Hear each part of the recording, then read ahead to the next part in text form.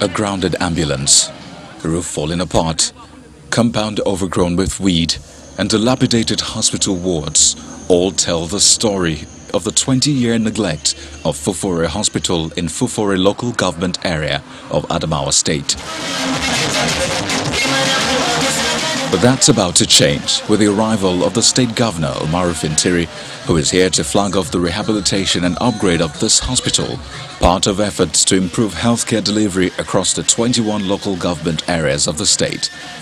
The people are excited, just as they are expectant that the promise will be a reality. When you come in, you upgraded many hospitals, and ours is among those graded. This is the first time we're having it, and we hope we will have it again in the very near future when you come to commission the hospital officially. A project of this nature will take its toll on the hospital's services, and the Commissioner for Health asks for their understanding. This project that we are about to embark on will no doubt inconvenience the patients as well as the staff of the hospital vis-a-vis service delivery.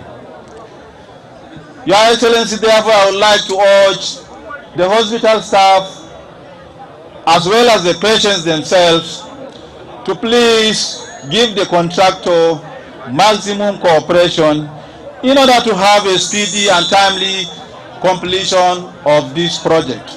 Executive Chairman, Adamawa State Primary. A week ago, Governor Fintri was in another community to flag off the reconstruction of a 60-bed hospital, and for him, this should be the passion of every government. The formal flag off of the upgrade and expansion of Fufore Cottage Hospital is yet another groundbreaking event of our commitment to serve the good people of Adamawa State. It is one project our administration is happy with.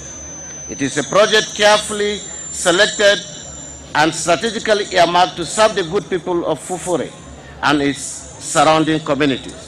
The 186 million project is expected to expand and give a facelift to the wards, physician offices, consulting rooms, the hospital's perimeter fence and gate.